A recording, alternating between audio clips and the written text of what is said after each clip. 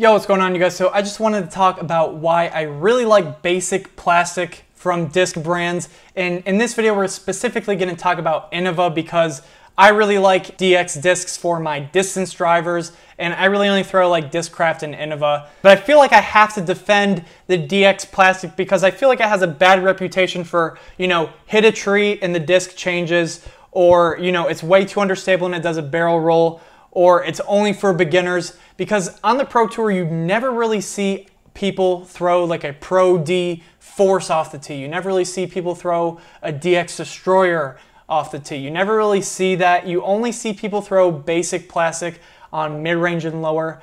And honestly, I might be wrong because I don't know the other brands as well as Discraft and Innova. But anyways, let's get right into the few reasons why I really like these DX discs. Now, reason number one, imagine you're practicing for a tournament, right? You're gonna throw a couple shots off the tee pads. The course is probably hard or you wouldn't practice it. And you're gonna have a couple shanks here and there. And chances are you're gonna lose a few discs before the tournament. If one of these discs happen to be your max distance disc, that sucks. Now, personally, that's happened to me a couple times over the last few months.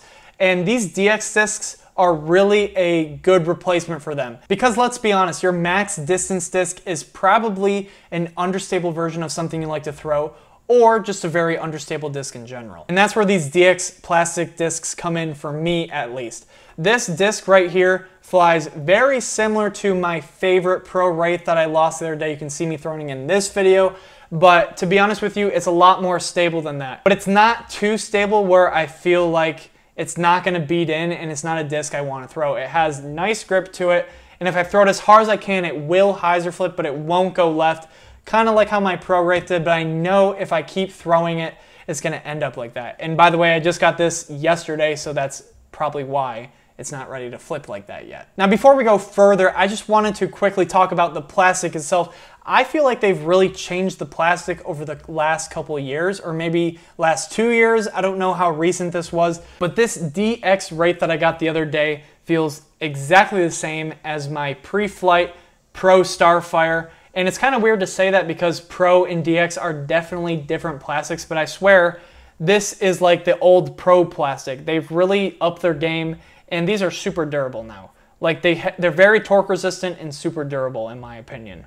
Now, before I go any further, I feel like this video isn't for those people who really like to force over those crazy overstable discs. This isn't really for people who are out of that beginner stage and they're kind of like AM3, AM2 now, because they're not really ready to throw a disc like this. This is not really for them. This is for people who, can throw far already, like to throw hyzer flips, like to throw flat and have something flip over. This is for someone who knows how to control it. Now, reason number two is these discs are usually really cheap. Like 2 DX Wraiths is usually the price of 1 Star Wraith, or really close to that. Moving on to reason number 3, they're actually really durable. Now, this is a DX T-Bird. Now, DX T-Bird is a disc I've always liked, even when it was the bad DX plastic. But now the new DX T-Bird is super durable. I've had this for over a year. I mean, you wouldn't even be able to tell if I've had it for over a year unless you've seen it in person. It looks pretty much brand new.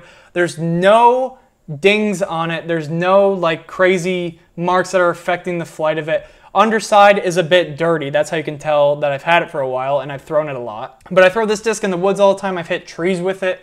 It doesn't beat up like you think it would. So some final notes. I feel like the DX plastic or basic plastic is awesome for those more advanced players when it's in max weight, because this thing you can really control. You can get a good hyzer flip even if it's brand new, but it's not going to flip over, and you can even throw it in a headwind. And also, listen, it has a pop. Since when did these basic plastic discs start having a pop? I mean, that's how you can tell that the plastic has really changed. But anyways, guys, if you enjoyed this video, make sure to leave a like, don't forget to subscribe, and I'll see you guys in the next one. Have a good one. Peace.